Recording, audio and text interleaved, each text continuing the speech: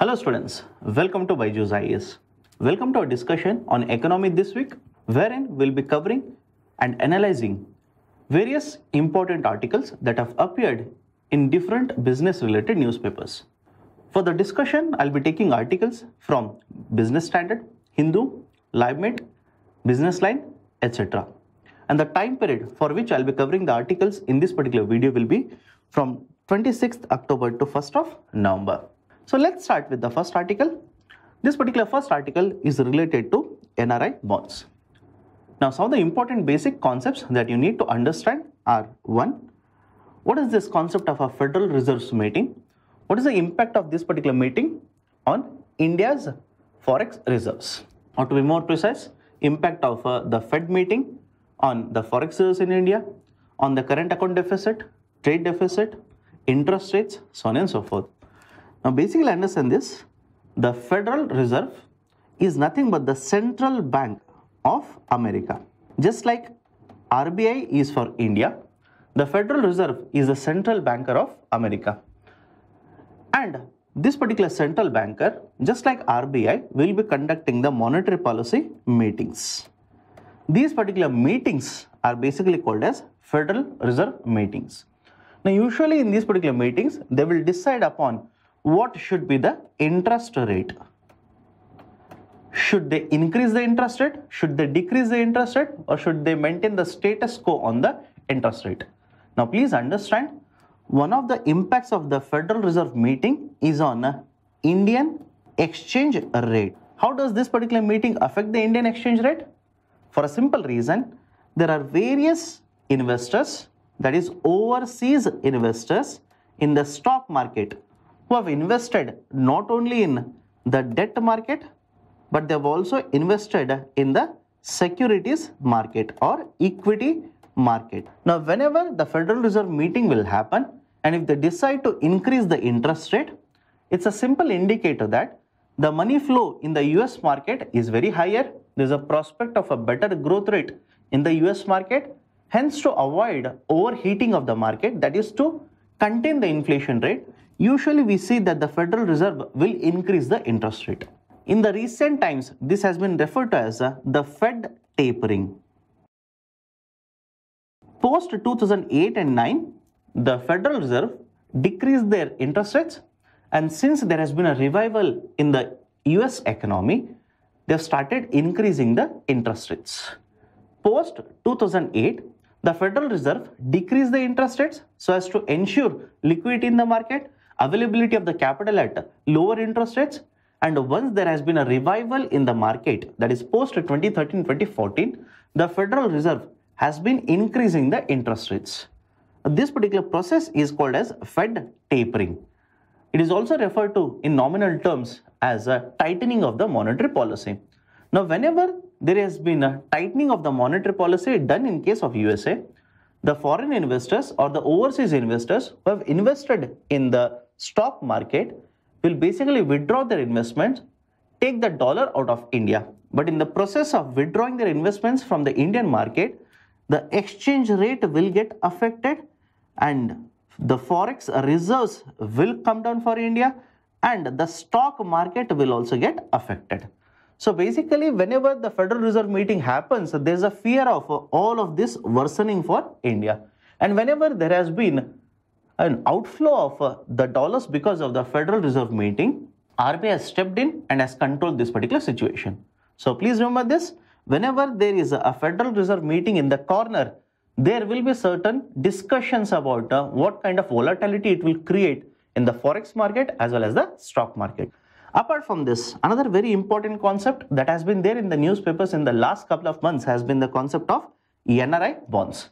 Now, please understand, NRIs play a very important role in case of Indian market.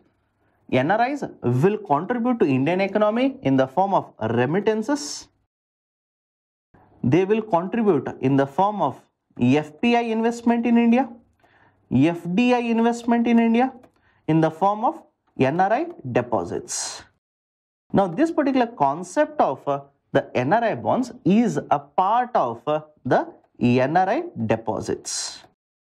Now, please understand, in the last couple of months, we have seen that Indian rupee has depreciated. That is, in this year alone, Indian rupee has depreciated by more than 13%. One of the ways of controlling depreciation, that is by bringing in dollars into Indian market, can be done by issuing these bonds which are referred to as NRI bonds. Now, why will an NRI invest in these particular bonds? The feature of NRI bonds is that usually the tenure will be from 3 years to 5 years. Second very important feature, the whole amount can be repatriated. Now, what do you mean by repatriation? Basically, understand this. If I'm an NRI, if I invest, let's say $100 in case of an NRI bonds, and if I get 10% interest rate on this, I can take out all the $100 plus $10, that is the interest amount, after the maturity of these particular NRI bonds out of India. There will be no restriction on my taking out of these particular dollars by Government of India. That is a simple term called as 100% repatriation allowed in case of NRI bonds. And the third and very important feature of NRI bonds is that these are tax-free. The earnings on these particular NRI bonds usually are not taxed by Government of India. So whenever there is a depreciation of a rupee, it will give an incentive for these NRIs to invest in the Indian market through this particular concept of NRI bonds. It's a win-win situation for both NRI investors as well as the Government of India. Why? NRI investors will get higher returns and the Government of India will be able to bring in huge amount of dollars into Indian economy when there is a depreciation of rupee. That is a precise reason you will see that there will be a discussion on NRI bonds whenever there is a depreciation of rupee which is happening in the market. And at many points of time, the Government of India has decided to go ahead, get the consent of the RBI and issue these particular NRI bonds in the market. We have seen that in the year 1998, after the imposition of sanctions by US because of the Pokhran test conducted by Government of India, there were sanctions imposed by US, and that is a point of time when we issued these particular NRI bonds. One round worth $5 billion were proposed in 1998. Second round, 2000 worth $5 billion were again proposed in 2000. And third time in the year 2013, when there was a huge depreciation of rupee going on, RBI as well as Government of India went ahead and proposed the concept of FCNRB bonds, which was proposed at $30 billion, but ultimately Government of India raked in around $34 billion in the third round of these NRI bonds. Now please understand, these kind of bonds, the experts say that should be used as a last resort to control the rupee decline. Why? For a simple reason, no doubt at this particular point of time, you will be able to bring in huge amount of dollars into the market and control to a certain extent the rupee depreciation. But the banks which usually issue these particular bonds will be bearing the brunt in the future at the time of maturity if there is a further decline in the value of the rupee. Because please understand, if value of rupee declines or depreciates, the repayment liability on these particular banks will be much higher when these particular bonds will get matured. That is the precise reason whenever these kind of bonds are issued, these banks will be allowed to hedge their risk in the market. Now, why it is there in the newspaper? As already mentioned, the rupee has depreciated by more than 13%. The Government of India, RBI, both have implemented a host of measures to control the rupee, but there is still a worry that if the Federal Reserve further increases the interest rate and the crude oil prices in the international market increase, then there will be a further outflow of dollars into the foreign market, that is outside the Indian market, which will affect the forex reserves as well as the exchange rate of rupee. So in this particular context, there has been a discussion with respect to these particular NRI bonds. As already mentioned, 3 different type of NRI bonds have been floated already. Now the Government of India is in discussion with RBI, should we float the Research and India kind of a bonds or should we float FCNRB bonds? Now the argument in this particular article is that the Government of India is thinking of floating these kind of bonds, and the features will be as already mentioned earlier. But again, having said so, the experts have stated that this particular concept of NRI bonds should be used as a measure of last resort when, after trying out every other measure, the Indian government has not been able to control the rupee depreciation. So this is a discussion with respect to this article. The next article is related to farm credit. Some of the basic concepts are: 1. Agriculture loans. The loans or the credit given to agriculture sector will be basically arriving or will be given from two sources. One is a formal source and the informal source. If a loan is given to a farmer by an RRB, a universal bank, small finance bank, primary agriculture cooperative society, all of this will basically be examples of a formal source. Whereas if the farmer gets a loan from a money lender, a zamindar in the village, or friends and family, these will be the sources of informal credit to the agriculture sector. Now, apart from this, what is the important difference? In case of a formal source loan to agriculture sector, the payment or the repayment is done by the farmer with a certain time period. That is, a schedule of repayment is provided. Whereas in case of informal, the schedule is not usually given. The recollection methodologies are most of the times illegal, and the rate of interest is exorbitant in case of informal sources compared to formal sources. But having said so, as per NSS of 70th round, it states that 40% of the rural credit, especially which goes to the agriculture sector, comes from informal sources. This has been happening for a simple reason. The farmers find it very easy to get the loans from informal sources rather than formal sources. In case of formal sources, there's a concept of paperwork, there's a concept of approaching the manager for which the farmer has to travel, there's a concept of a waiting period before the loan is sanctioned, there is also a concept of the amount at the maximum amount of loan which will be sanctioned. Whereas in case of informal sources, the waiting period is absent, the money lender or the zamindar is present in the vicinity of the village itself, so on and so forth. That is a precise reason the farmers in rural India usually fall into a debt trap, because they take a loan from informal sources, rate of interest are exorbitant, they're heavily dependent on the monsoon or the market prices. Whenever these kind of systems will fail, there is a huge pressure on the agriculture sector and the farmers will fall into a debt trap. Third one is, the government of India has announced the concept called as an interest subvention scheme. This has been in implementation very recently from the year 2017. What is the concept of an interest subvention scheme? Usually, the loans which are given from formal sources to agriculture sector will fall under two heads. One is called as a crop loan and the second one is called as a term loan. Some of the books will mention these particular loans as short-term loans, medium-term loans and long-term loans. Usually the short-term loans will fall under the concept of a crop loan, wherein the loan is given for immediate usage or immediate consumption. For example, loans which are given for purchasing of fertilizer, seeds, insecticides, etc. Whereas in case of term loans, these are given for creation of an asset. The concept of interest subvention scheme is applicable to the crop loans.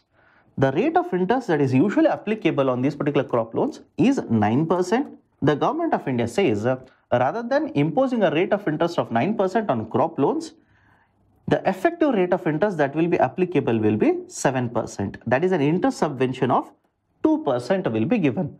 Now, who will pay this particular 2% of interest subvention? This is paid by government of India, and the farmer has to pay only 7% rate of interest. But within this scheme itself, the government of India has imposed or implemented another very important provision, wherein it says if the farmer makes a timely repayment, that is, the farmer ensures that the part of the loan which has to be repaid, he does it on time, then the government of India says further interest subvention of 3% will be provided.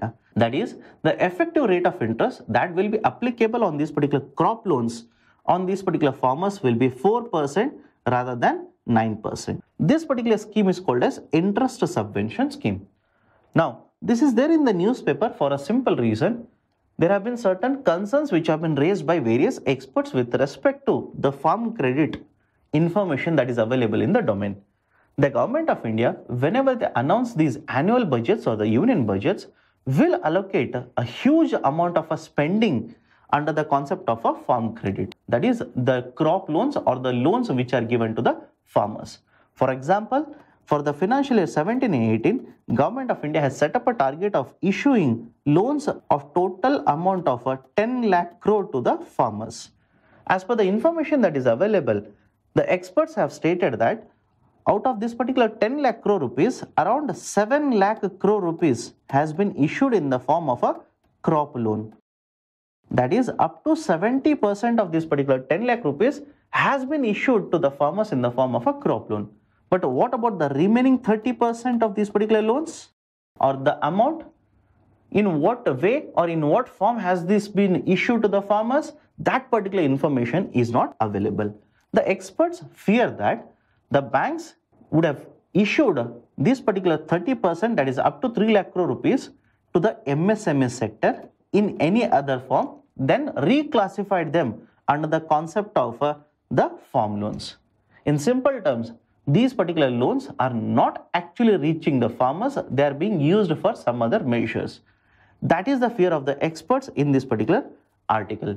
So this is a concept related to farm credit. The next article is related to MSP as well as a loan waiver. Let's try and understand both of these particular concepts. MSP is basically minimum support price. That is the price which is announced by Government of India for around 23 agriculture commodities, which basically means that this will be used as a floor price. In simple terms, whenever Government of India announces an MSP for any crop, it basically expects the market to purchase these particular crops from the farmers above this particular floor price or MSP.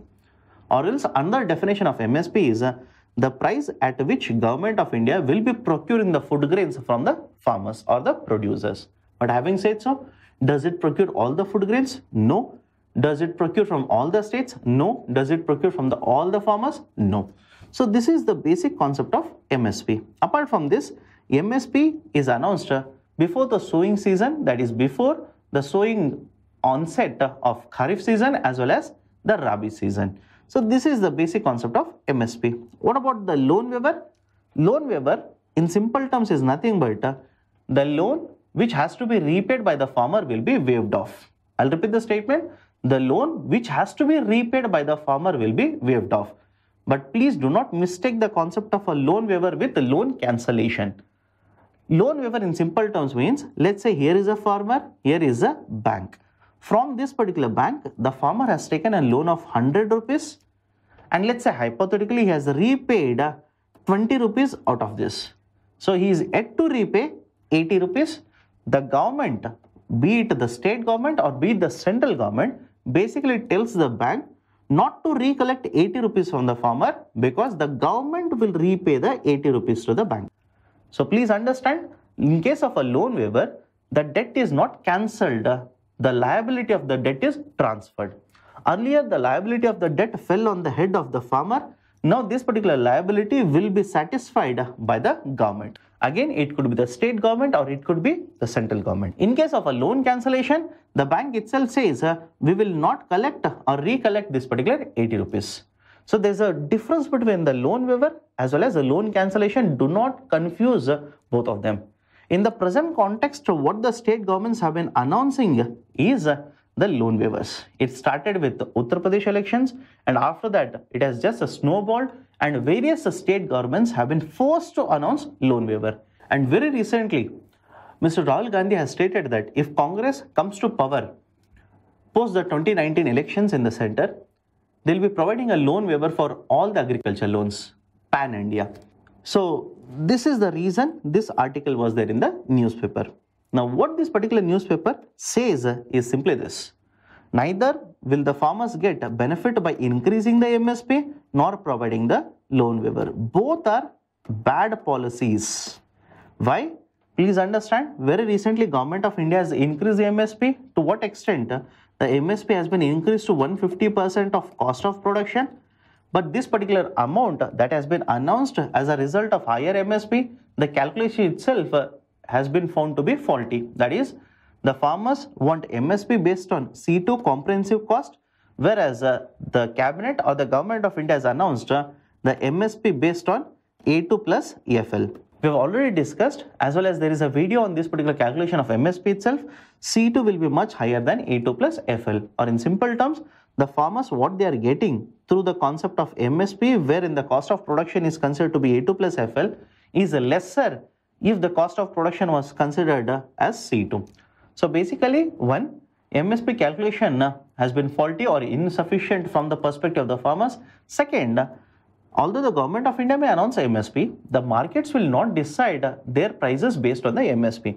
In the recent itself, it has been found that the Kharif crops for which the government of India hiked the MSP to 150% of the cost of production, the market prices of all these particular Kharif crops has been much lesser than the MSP announced by the government. So in simple terms, government on one side says we are providing higher benefit to the farmers by increasing the MSP to 150% of COP, but the ground reality is completely different. The farmers are unable to get the benefit of this particular hike in the MSP. What about the loan waiver? Loan waiver is announced by the governments, be it the central government or state government, with an objective of easing the distress in the agriculture sector, reducing the pressure on the agriculture sector, and to ensure that there is investment in the agriculture sector. Why do I say investment? Usually government says, in this particular example, the farmer would have repaid 80 rupees to the bank. Now the government says, rather than farmer paying it, I will repay this particular 80 rupees. So this particular 80 rupees is the savings of the farmer, and this particular farmer will invest this particular 80 rupees in the agriculture sector. That is, it will lead to capital formation in the agriculture sector. That is one of the very important objectives of the loan waiver. Now, various reports as well as surveys, notably the survey which was conducted by the World Bank has found that the objective of the government of India to increase the capital formation in agriculture sector through loan waivers will not work out. The report says that the government says this 80 rupees is the savings in the hands of the farmer, but the farmer doesn't have this particular 80 rupees. That is the reason why he is not repaying the loan. So there is a question of saving 80 rupees in the hands of the farmer and the farmer investing this in the agriculture sector. So capital formation doesn't happen through the loan waivers. And apart from this, loan waiver will also lead to moral hazard argument. That is, please understand this. One, the banking sector is already under pressure, and at this particular point of time, if the state government announces a loan waiver, no doubt the amount is paid by the state, but there is a delay of this particular payment. As a result of this, the banks may start deviating as well as displacing these particular loans from one state to another state just to meet the conditions under the private sector lending. Second, the farmers who have already repaid the loan will feel betrayed by this particular announcement of a loan waiver. And third, other farmers who have got the benefit already and are still defaulting on many other crop loans will start waiting for the next round of elections and will start defaulting very nearer to elections. So loan waivers will obviously lead to moral hazard argument. So this particular article says, rather than announcing MSP or a higher MSP as well as a loan waiver, why don't you look into other solutions to provide benefits to farmers, such as a cash subsidy which can be provided for the farmers, the input subsidy which can be provided for the farmers, so on and so forth. So this is the gist of this particular article. The next article is related to currency swap agreement between India and Japan. Now very recently, both these particular countries have signed a currency swap agreement worth $75 billion. In case of a currency swap agreement, usually we see that two different companies from these two countries will sign up an agreement to exchange either the principal or interest. How this particular mechanism works, let's try and understand this. Let's say here is an Indian company X, here is a Japanese company Y. And within India, there is a bank A, and within Japan, there is a bank B. Let's say for sake of understanding, 1 yen is equal to 10 rupees. Let's say Indian company X wants to borrow 10 yen, but if they borrow from a Japanese bank, the rate of interest charged by this particular bank will be, let's say, 9%. Whereas the same 10 yen borrowed by a Japanese company from a Japanese bank, the rate of interest applicable will be 4%. I'm just using hypothetical numbers. On the other side, let's say this particular Japanese company Y wants to borrow 100 rupees in India. But if they borrow from an Indian bank, the rate of interest applicable will be, let's say, 7%. Whereas the same 100 rupees borrowed by an Indian company from an Indian bank rate of interest applicable will be 5%. So in this particular situation, since the exchange rate is 1 yen is equal to 10 rupees and the amount or the principal that both the companies want to borrow is the same, both these companies X and Y will enter into an agreement. X will borrow 100 rupees from Indian Bank A at 5% rate of interest and Y will borrow 10 yen from Bank B at 4% rate of interest. Whatever is the differential rate of interest will be exchanged between these two companies on a pre-specified date. So basically this particular agreement is called as currency swap agreement. What is the advantage? Advantage is X is getting access to 10 yen in Japan at a rate of interest of 4%, whereas Y is getting access to 100 rupees at 5% rate of interest in India. So basically this is the understanding of a currency swap agreement. The benefit is both these parties will get the benefit of a lower cost of capital or lower rate of interest. Now why it is there in the news? As already mentioned, India and Japan have signed an agreement, that is a currency swap agreement worth $75 billion. But please understand, this is not the first time that this kind of an agreement has happened between India and Japan. Earlier also, in the year 2008, there was a 3-year agreement for a currency swap of $3 billion. Again in the year 2012, there was a 3-year agreement for a currency swap agreement of $15 billion. And in the year 2013, there was another agreement between the Central Bank of Japan as well as RBI for 50 billion currency swap. So in the year 2018, the Indian government as well as the Japanese government have entered into an agreement of a currency swap for 75 billion. What is the advantage of these kind of an agreements? This will give more market access for enterprises from both the economies. The credit availability for the enterprises in both these markets will be cheaper. This will promote bilateral trade between these particular economies. That is the advantage of having a currency swap agreement. So this is the article which was there in the Hindu on 30th October 2018. So the next article is related to sovereign blue bond. This particular article, though did not appear in any of the Indian newspapers, this is very important from perspective of UPSC exams. Let's try and understand what is this particular sovereign blue bond. But before understanding sovereign blue bond, let's try and understand the concept of Swayam-Fish 3. Swayam-Fish 3. Swayam-Fish 3 is one of the programs which has been implemented by World Bank. This particular acronym basically stands for Southwest Indian Ocean Fisheries Program. I'll repeat it, Southwest Indian Ocean Fisheries Program. And this is the third such program or third such project which is being implemented by World Bank in the Southwest Indian Ocean. The concept of a sovereign blue bond in simple terms is nothing but these bonds are the same as the green bonds. In concept, these are as good as green bonds.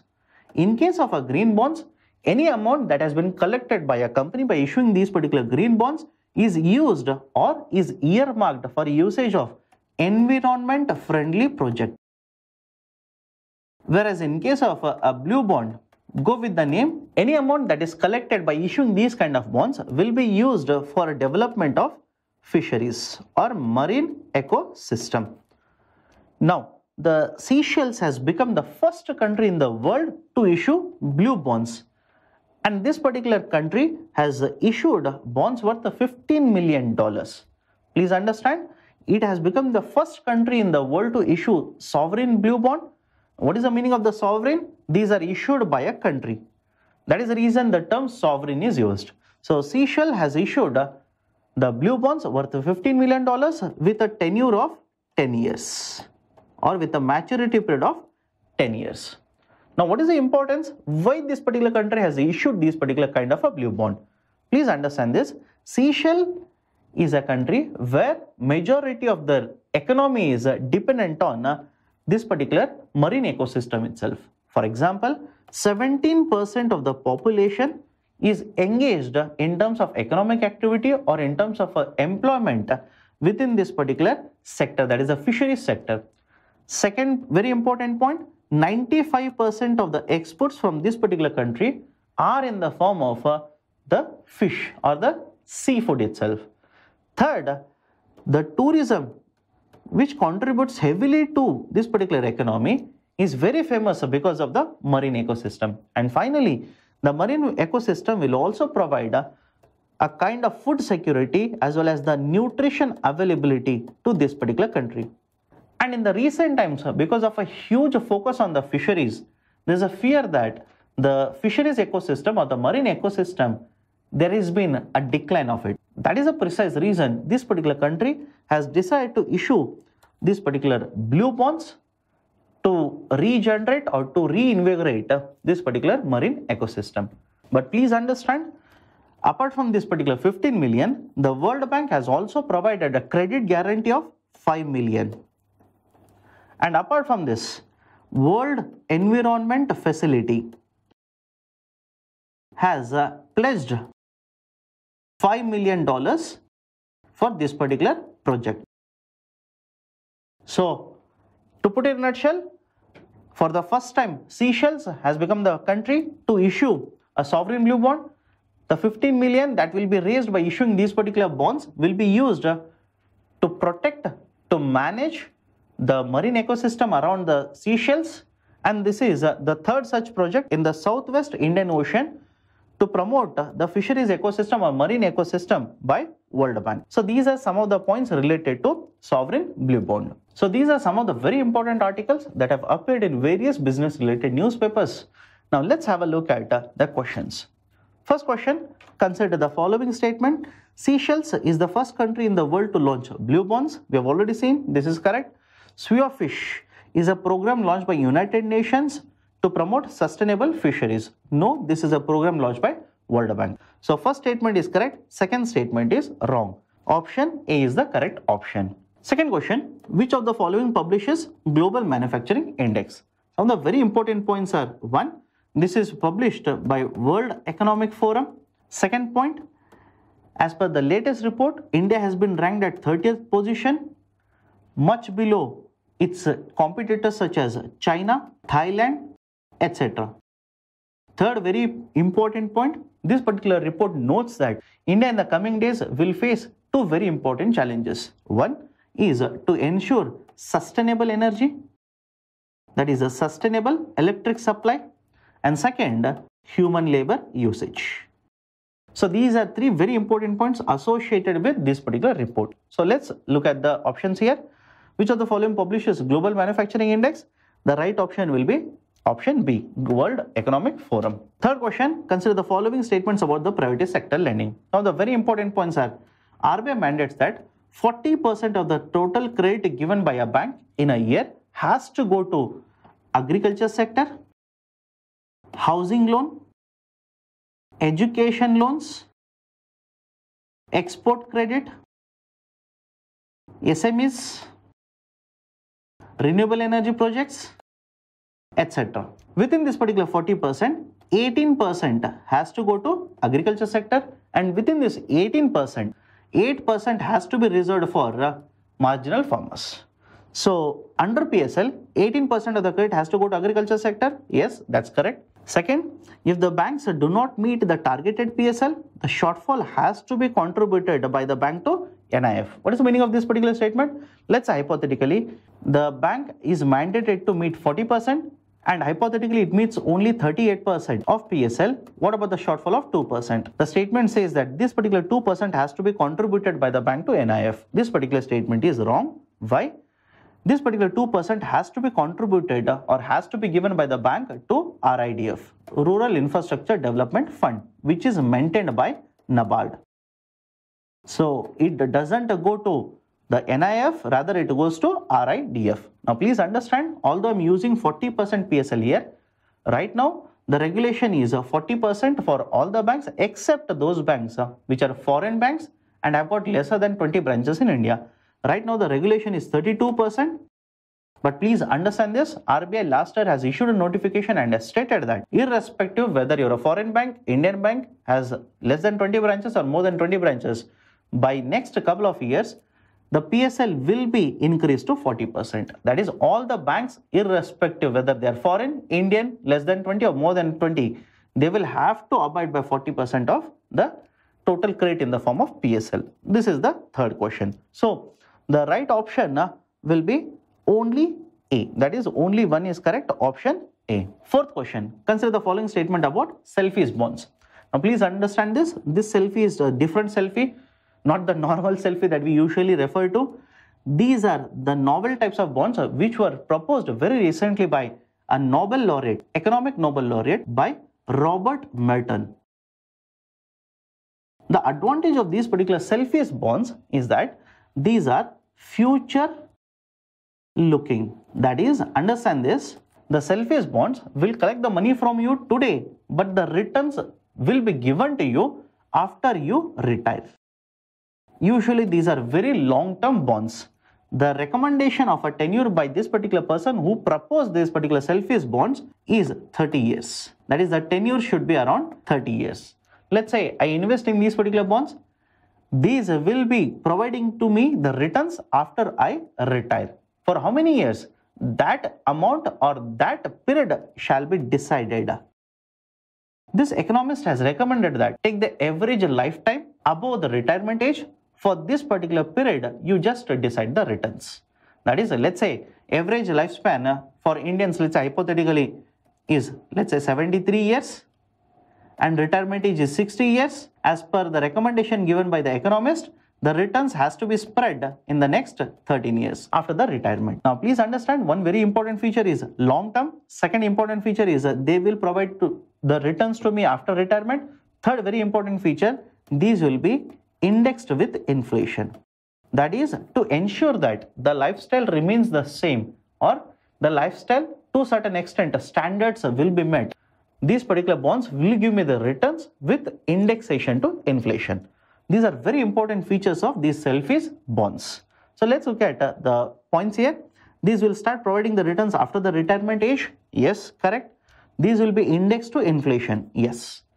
Please understand this. These kind of bonds are very important for Indian economy. Why? For a simple reason. In case of India, there is a need of a long-term investment, especially in infrastructure. And if Government of India starts proposing these particular selfies bonds to a certain extent, the pressure on the banking sector to finance these kind of long-term projects will come down. And second, the investment will start flowing into infrastructure segment, which is required as of now. So first statement is correct. Second statement is correct. Option C is the right option. So both are correct. Finally, two descriptive questions based on the current affairs.